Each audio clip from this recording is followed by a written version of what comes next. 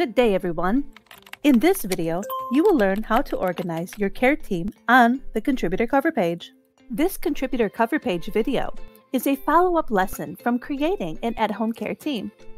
By the end of this video, you will be able to easily document your contributors on the cover page that will provide health professionals with a more detailed examination of your entire care team.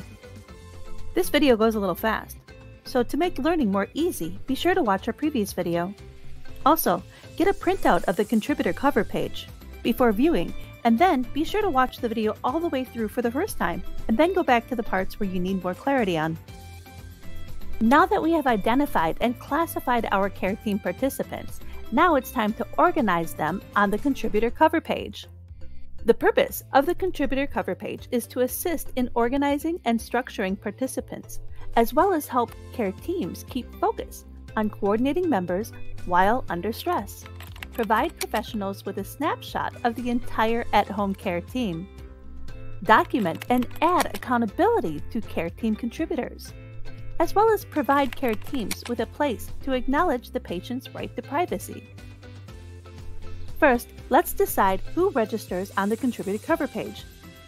This is basically anyone who is expected to write a journal entry, such as primary caregivers, which are your informal caregivers such as neighbors, drivers, family, and friends, as well as secondary caregivers, who are the caregivers associated with the company, such as home health providers or non-medical home care representatives. Now that we have designed our first care team, you will see that documenting them on the contributor cover page is easy.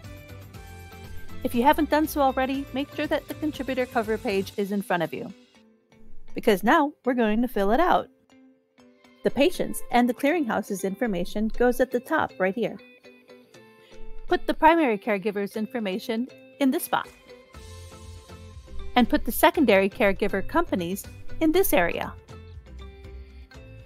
And make sure that all of the contributors sign the back of this contributor cover page.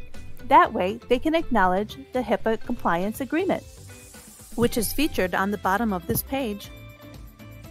And you file your contributor cover page in the front pocket of your health manager. And that concludes our video in how to document participants on the contributor cover page. And join me in my next video as we will learn how to navigate through our dashboard.